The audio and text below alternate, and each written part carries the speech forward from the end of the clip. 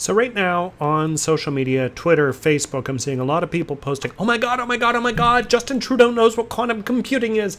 And I'm seeing other people posting, oh my God, oh my God, oh my God, the question was totally staged. And I'm seeing the media losing their minds reporting it. And here's the thing.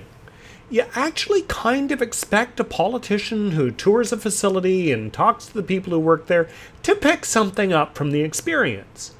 And learning an arm-waving explanation about quantum computing after touring the Perimeter Institute? Yeah, I'd expect that of just about anyone who is at all curious about the world around them. That should be table stakes for a national leader. And the fact that people have gone so crazy about this says a lot less about Justin Trudeau and a lot more about his predecessor. After a decade of Stephen Harper, it's going to take a while for Canadians to get used to a Prime Minister who can give an answer other than, here's why we're getting rid of that thing you used to love about being Canadian. Don't get me wrong. When it comes to getting rid of things you used to love about being Canadian, Stephen Harper was the bomb. Literally the bomb when it came to foreign policy.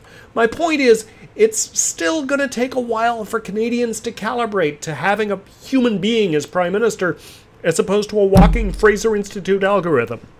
And when you're going to see people lose their shit whenever Justin Trudeau does stuff that ought to be basic for any political leader, you shouldn't be too surprised.